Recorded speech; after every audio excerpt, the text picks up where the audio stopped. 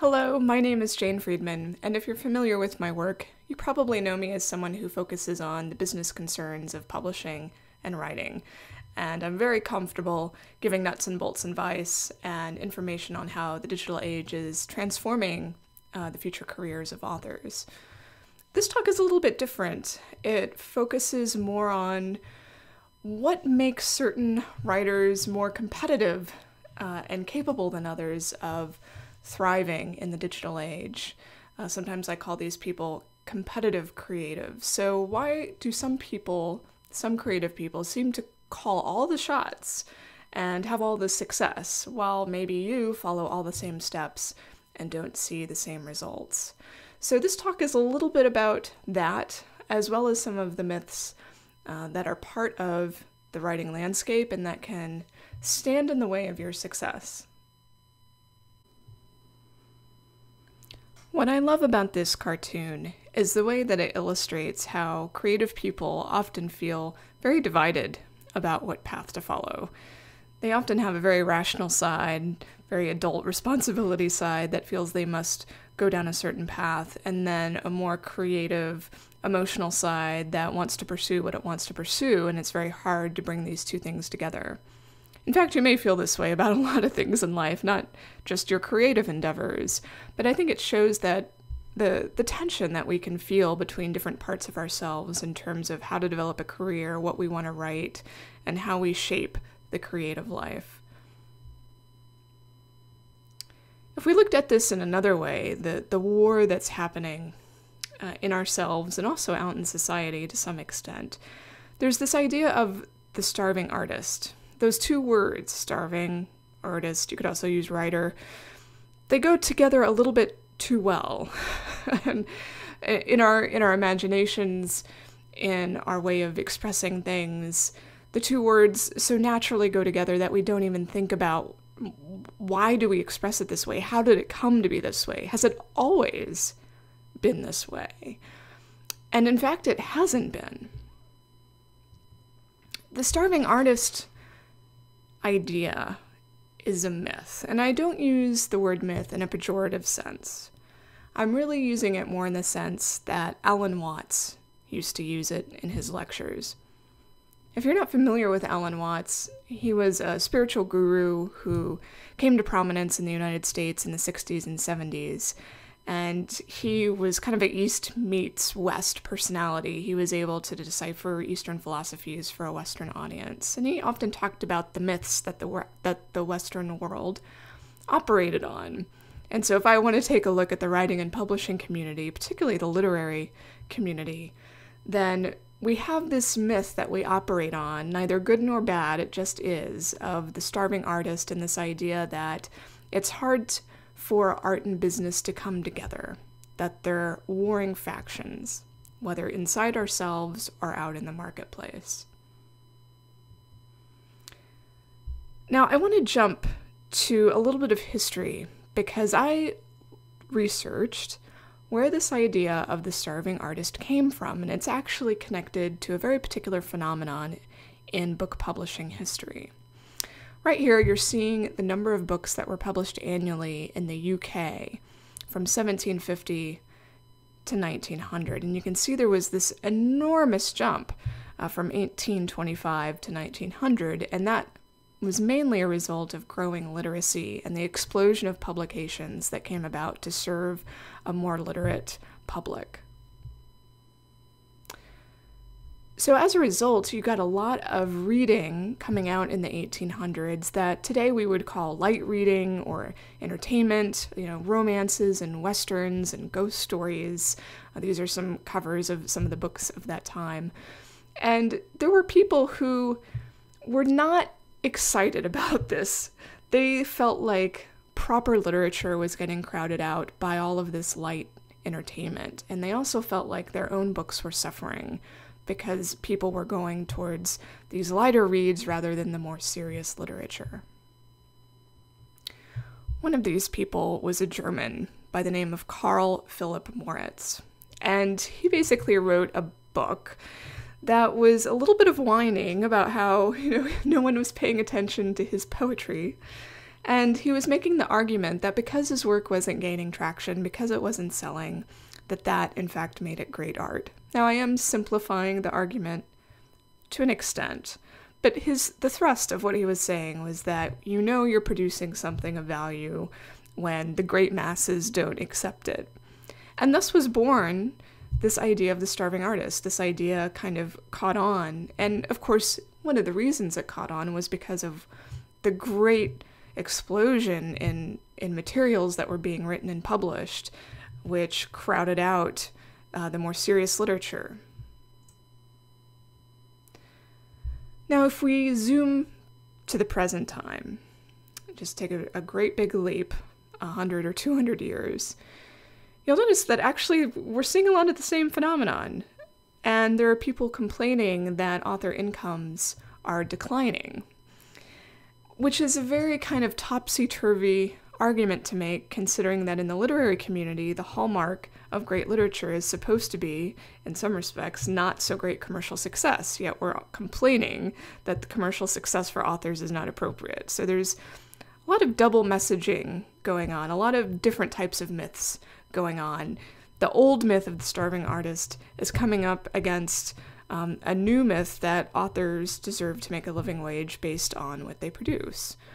So whether you look at the UK or the United States, you'll find a lot of toiling over new surveys and new studies that show it's harder to make a living as a writer, which I would dispute to some extent. I don't think the picture is as bad as these surveys portray, especially when you're looking at the very broad spectrum of both traditionally published and independently published authors. But I digress. The larger point I want to make is that we have these double standards of art isn't concerned with business, great art doesn't necessarily make money, yet authors are supposed to make a living based on great literature.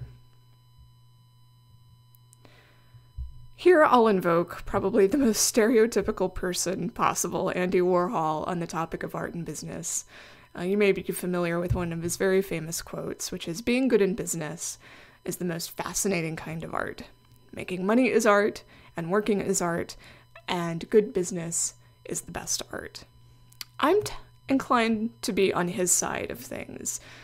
I don't see business and art as opposed to each other, but this belief I don't think really goes along with how most artists or writers feel about the marketplace.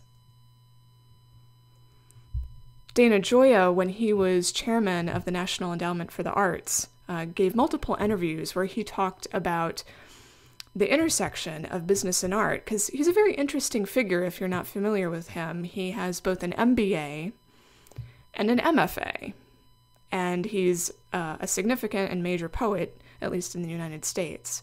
So in these interviews that he gave about this intersection of business and art, because he was such a fascinating figure and the perfect figure to be leading the NEA, he said once you get into middle and upper management, the decisions that you make are largely qualitative and creative. So he was talking about how having an artistic background, having a creative background, made him a much better business person the further up in leadership roles that he got. And he also made the reverse argument that having business can also inform art in good and productive ways. Jessica Abel is a really wonderful mentor and coach and guide for lots of artists out there. If you're not familiar with her, I recommend going to her site and reading some of her excellent posts, particularly one that talks about how every artist needs a business model if that's how you want to make a living. And here we come to the issue of, do you want to, in fact, make a living with your art or with your writing? And if you do, then you have to pay some attention to the business side, to the concerns of the market. You need a business model.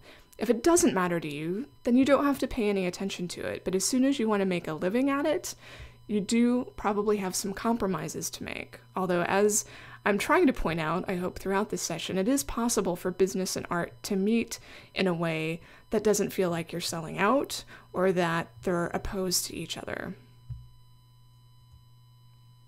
I think one of the issues in US culture especially is that there's a taboo against talking about money and earnings and business models for artists, especially with accusations of selling out or marketing being kind of a dirty practice.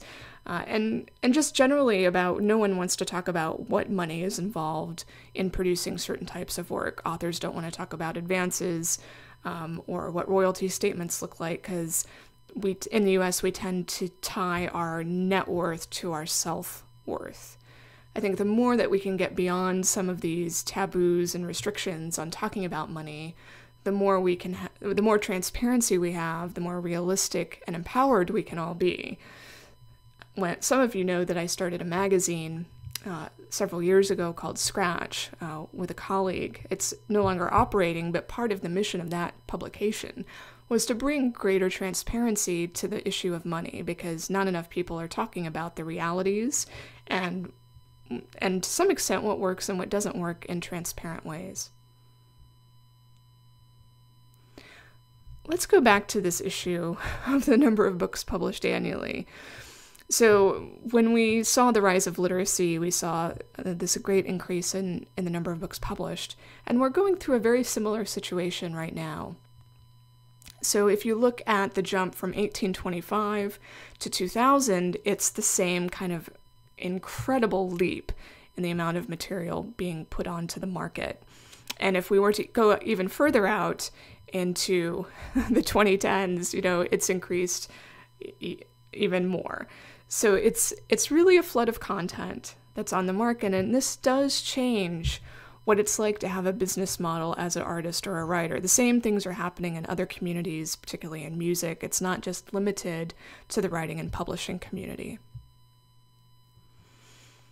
There was a really wonderful article in Seed magazine that discussed the era of universal authorship. You can actually run a Google search on it and read the full article. It should still be available. And they tried to plot the number of people producing content and putting it on the market from the time of Gutenberg to the current day.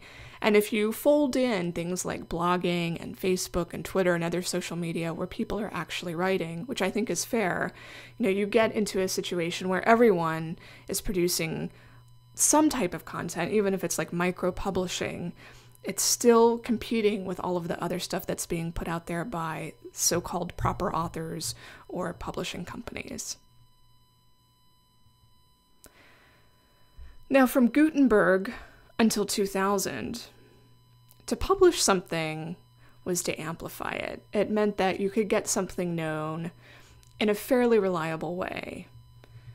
But given what I just showed you in the era of universal authorship, publishing something does not necessarily amplify it. It's just being added to the content that we're all trying to curate and filter through. We may or may not see it if it's published. It doesn't give it any kind of special status, the fact that it's published.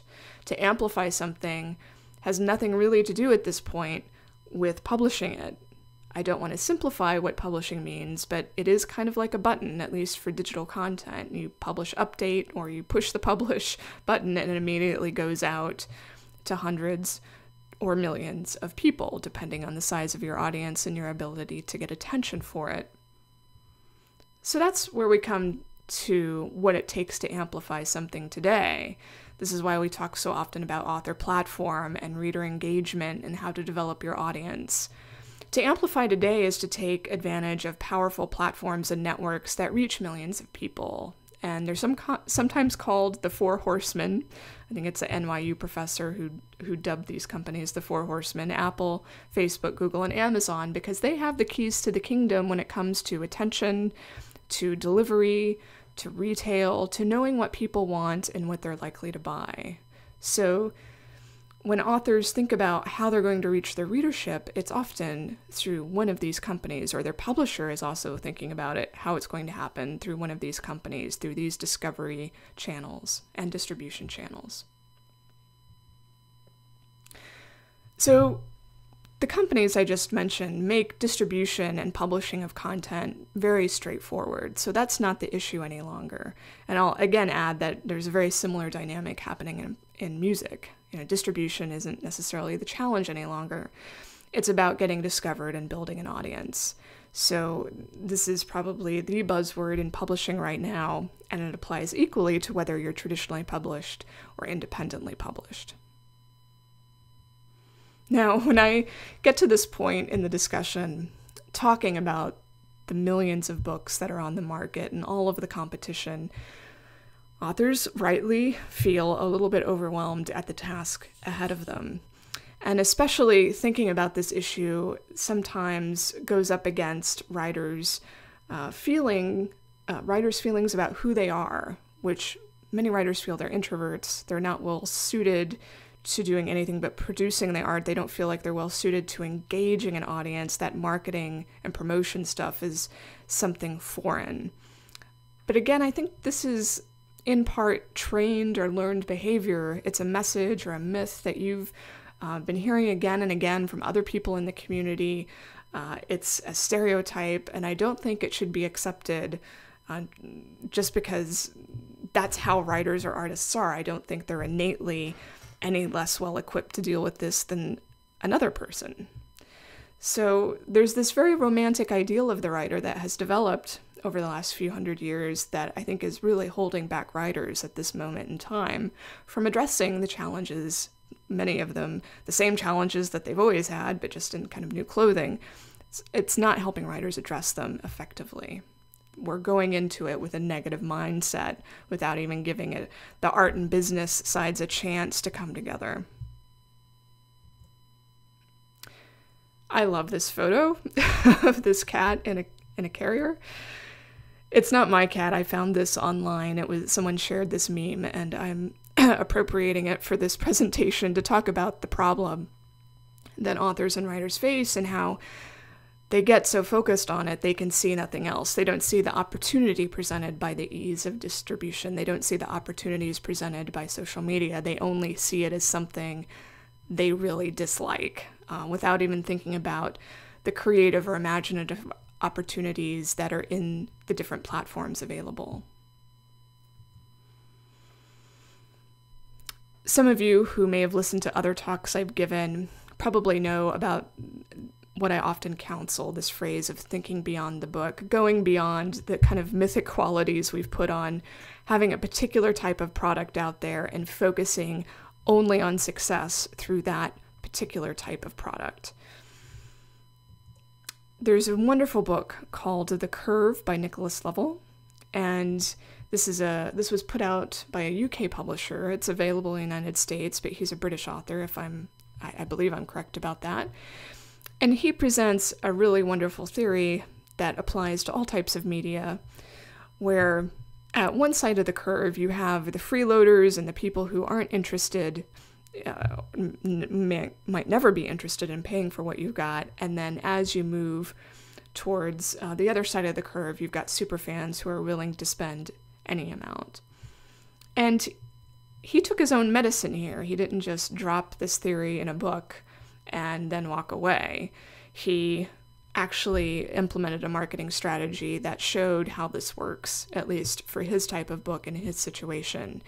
He had free information and infographics, and then of course you could purchase the book at a very standard price, and then if you wanted to pay more, you could meet him, have lunch, or do consulting, or take the masterclass.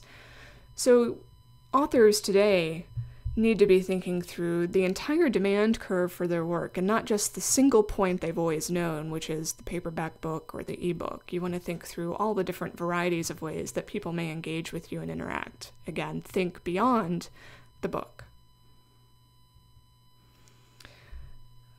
The theory that the curve talks about is, for me, it's an exploration of something that Kevin Kelly put out a number of years ago. It was a blog post you can still go read, 8 Things Better Than Free. And he was writing this at a time when there was a lot of controversy around the concept of giving stuff away for free. Of course, there's still a lot of arguments about whether it's effective. But I think as the curve shows, and as Kevin Kelly has shown through many of his writings, just because you give away something for free doesn't mean you aren't going to make money somewhere along the curve or through other types of interaction. And there are lots of ways to add value to content or material that go beyond just giving them, say, a copy of a book. So they can be the first to receive it or have some sort of exclusive access. It can be some sort of a personalized copy, like a signed copy, or even more personalized beyond that. In nonfiction areas, there's often interpretation or analysis or a community that might go along with that. That's a value that people would pay for. There's also authenticity and patronage, which tie into people's desire to have only the real thing rather than a stolen or pirated copy, or to support the people behind the creation of the product, both the author and the publisher or anyone else who contributed to it.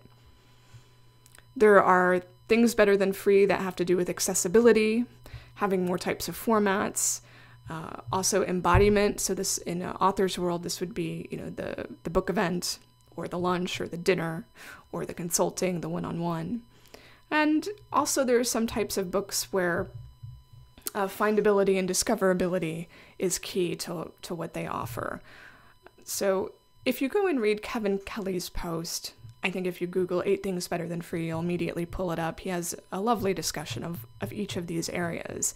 And it helps you stretch beyond the idea that you're giving away the whole store when you make something for free. Now, this isn't an argument for making your book for free. Not everyone should do that, but it is one of the best tools to get started in growing an audience. It's very common to reduce the friction for a new reader to make something for free. And one of the reasons I talk about free a lot is because it gets demonized in the current environment as devaluing what authors do, and it's seen as the enemy. But it's a business tool or a business tactic, just like any other business tool or tactic, and it has to be done with a larger strategy in mind, an idea of a business model, of what will make you money in the long term. One of my favorite authors to talk about in terms of the relationship between business and art is Alan de Botton. He's a UK author who, I think his first book was a novel, which is how I discovered him, and then he actually it was a nonfiction book. I think it was called The Consolations of Philosophy. And then he wrote a novel, and then he did a bunch of nonfiction books, and he recently came out with another novel about love. In any event, he is such a fabulous example of someone who has matched his art and his thinking to different forms of business. So for instance, he started something called the School of Life in London, which started by offering free Sunday sermons and then grew through paid workshops and classes and merchandise. He started a nonprofit called Living Architecture, which was after his book on architecture came out, to help give people an experience of living in a home that's designed to evoke certain moods or discoveries. So, and if you go to some of the material for School of Life, like on YouTube or on social media, or if you go to, I think he has something called bookoflife.com, which is basically where you can read all sorts of stuff you would learn if you went to School of Life in London. You'll just see just these fabulous iterations of what he does and his beliefs, some of it free and some of it paid. And I think he's just a classic case study for how business and art come together without compromise, I might add. This is a screen grab or a photo of the School of Life in London, which I visited last time I was in the city. It's great. You should visit it if you're ever there. And then I think many of you are probably familiar with Joanna Penn. I'm sure she's also doing a session for The Fringe, and she has been very transparent about where her income comes from. As you can see from one of the most recent charts she released, it's a mix of things. She's an example of a person who does think beyond the book and has diverse ways of building her career. Chris Guillebeau, unfortunately, whose name I've got a typo in on the slide, sorry Chris, he's another person who I think exemplifies thinking beyond the book and also melding art and business. When I first started following him, he was a blogger.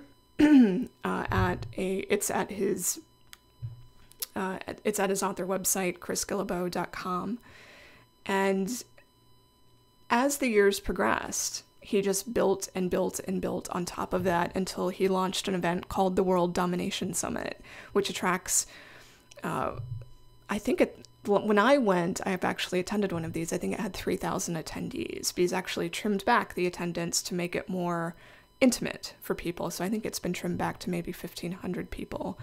But in any event, every year in Portland, Oregon, his like-minded community, people who are wanting to bring their idealism to bear on business ideas and nonprofit ideas, they come to learn from each other and to get inspired and motivated to act on their ideas and their dreams. And again, it's a case study in how art and business can dance. So at the very beginning of this talk, I mentioned that there's some competitive, creative people who just seem to have all of the success that like just works for them. And even if you followed all the same steps, you just wouldn't see the same results. And I know that can be very discouraging when you try the same things and it just doesn't work out. So I'm often asked, well, where did I go wrong, or what's the difference? And there are lots of different answers to that question based on the person we're talking about. But sometimes what I see is a lack of self-awareness in the author or the writer who's undertaking a certain strategy. You know, they're trying something because someone else did it. They're not doing it because it necessarily works for them or it appeals to their audience. They're not thinking through what it is that would be most meaningful, or what they could sustain, or what makes sense given their style and approach and personality. Too often we're led to do things that the community is telling us to do, or we're acting based on certain myths in the writing and publishing community, such as art and business don't go together. So the more self-awareness you have about what it is you're trying to accomplish in your creative life, what your strengths and weaknesses are, and whose myths you're paying attention to, this is like rocket fuel for your career when you start to sort out some of these issues. And this is where we come to one of my key points, which is this game of having a life as a writer, but turning it into a business. It's a very psychological game, and I think sometimes you will hear this from very established writers, that the writing life, being a successful writer, it has a lot to do with the psychological struggle. If you've ever read Stephen Pressfield's The War of Art, you know exactly what I mean. If you haven't read it, I would encourage you to go take a look.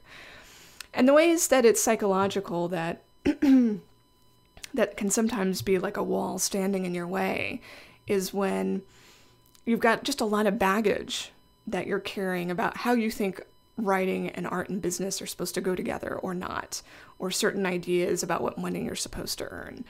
Or you're getting toxic advice from, it could be really anyone, even very well-meaning people give toxic advice. I've been guilty of it in the past. But toxic advice often looks like behavioral modification that may not be right for you. For instance, you may see lots of articles out there about how you can get so much more done if you get up at 5 a.m., or you'll be so much more productive, or only early morning people are successful, or they give that idea that if you can force yourself to be an early morning person, you're suddenly going to do great. So you'll see all of that type of advice floating around out there. And it can just be really confusing. You need to have a pretty strong compass, internal compass, to figure out, is this advice actually going to help me or hurt me? And if we're already kind of wandering and not quite sure what direction to take, we can latch on to this advice and it can do more damage than good. And then finally, and I don't think the industry talks about this nearly enough, there's also a status anxiety that comes into play, our desire for prestige. And this is what leads people to sign deals with traditional publishers that might not actually be that good for them, because they want the prestige of a traditional publisher. So getting out of these types of shackles is usually not an overnight event, because the first step is just recognizing when you're operating or faced with these hurdles.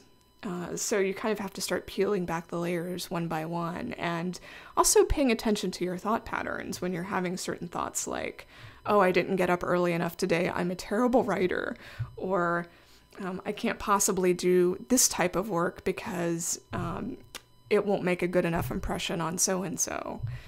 You have to pay more attention to those thoughts so that you can understand when they're actually holding you back from doing the work that you actually really would like to do in the way that you would like to do it. There's a really wonderful point in the movie. Oh, I'm now blanking on the movie Lost in Translation.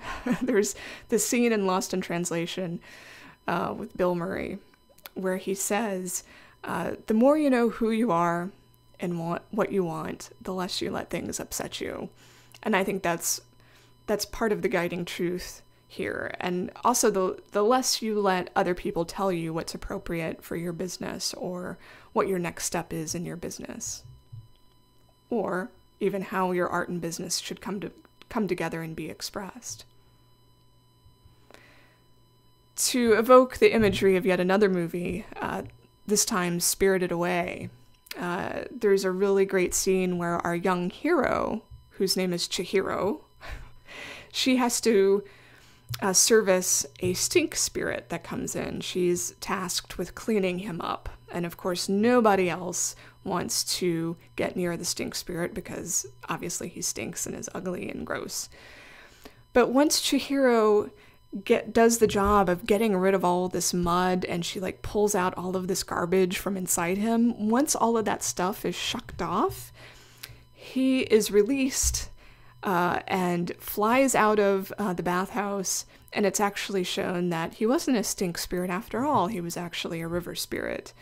And I often believe that this is a very good imagery or metaphor for writers to think about when they're able to get rid of all of the expectation and advice and assumptions about what the writing life is supposed to look like. You too can finally take off in your writing career and kind of fly away from the mess that you may feel that you're in.